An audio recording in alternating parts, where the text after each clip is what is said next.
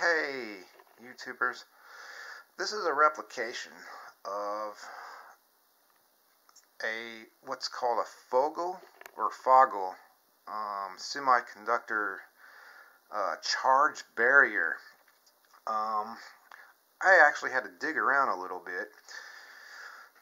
See, I don't put videos up until I found something that actually works and has some merit.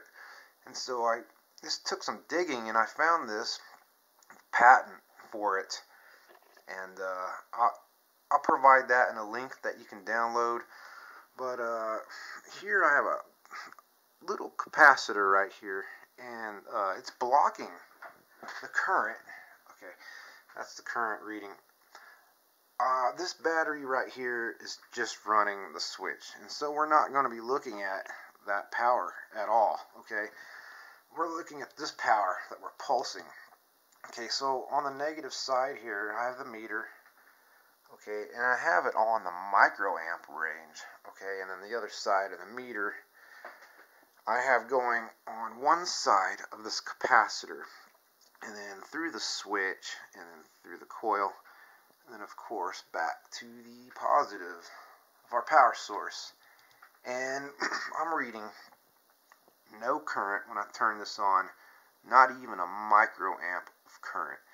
Now, I've been trying to understand what's going on here, and it's really hard to see. I've used nothing but capacitors as a power source and an output, the collect.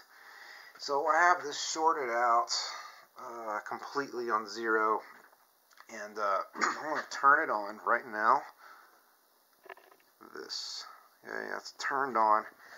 And as you can see, there's absolutely no current over here at all, unless it's like in the picoamp range or the nanoamp range, which is like extremely small. I can't see it on this meter. And if I turn it to the milliamp range, which is a little bit bigger, of course there's nothing there. And so I'm leaving it on the microamp range, and it's not even 1 microamp. It's less than 1 microamp. If there's any current there at all, I don't know. But when I take this off, look at this. I get this little voltage in the milliamp range charging this capacitor. And there's not even a microamp flowing out of this battery. I don't completely understand it, but my theory is this capacitor, see, this is what Tom Bearden, or Bearden was talking about, as far as he did mention this Fogal invention, device, apparatus.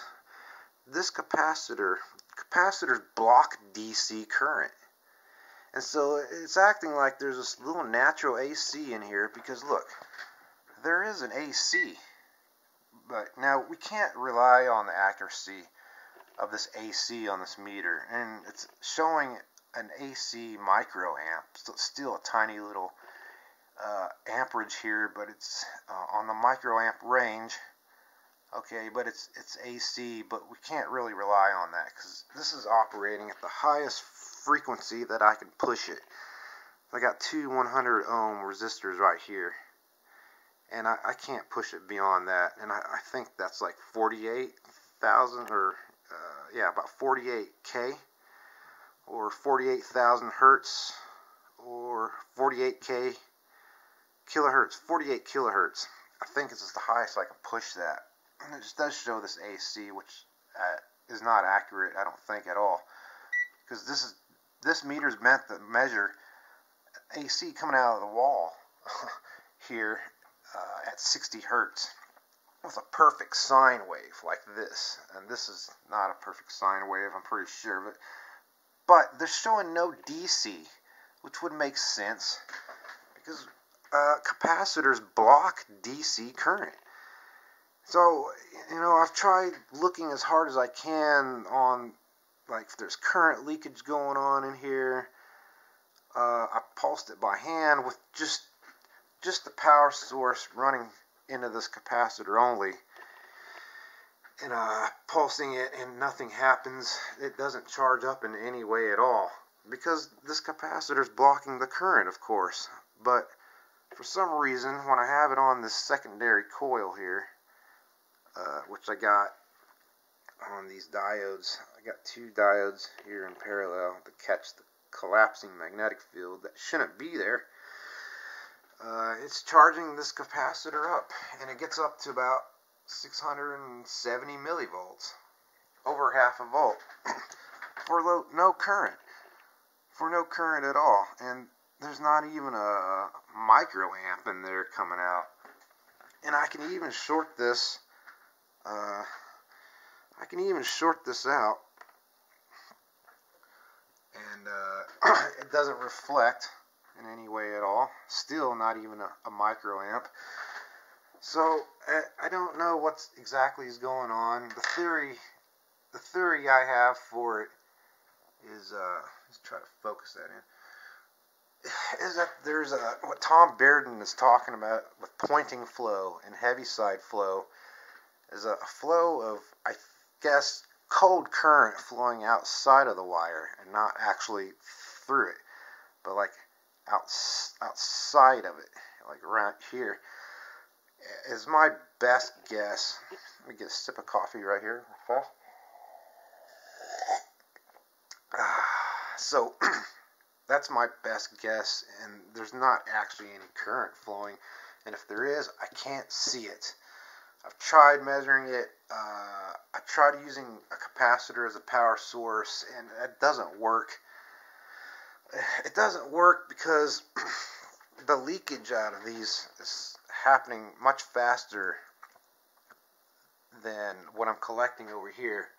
So I can't use this. I can't use that to measure anything. I would probably need an oscilloscope for sure.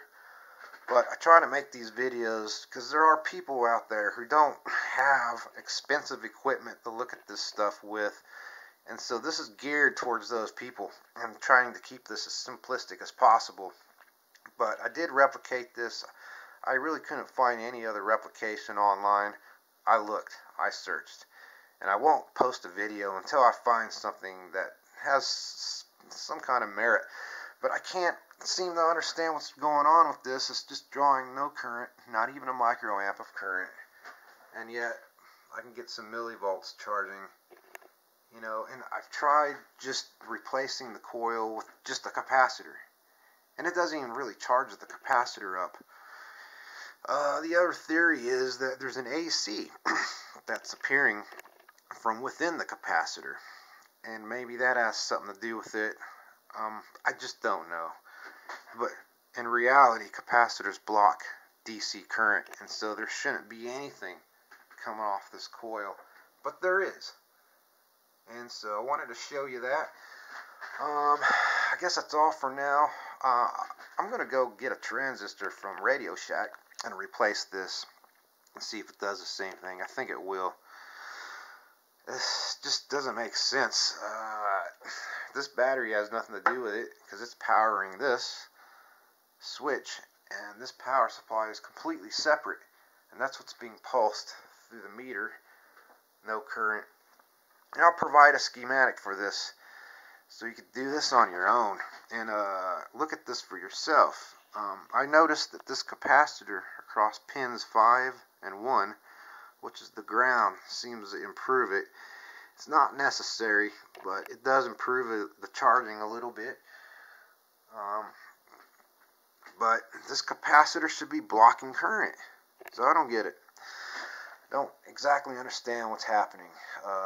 The patent says, and Tom Bearden says, that this is a charge barrier that's blocking regular current, and in Tesla, Nikola Tesla says that there's a oscillation in a capacitor, and he says it's a high frequency one. So I think that might have a lot to do with it, but that should be blocking current, which it is right here.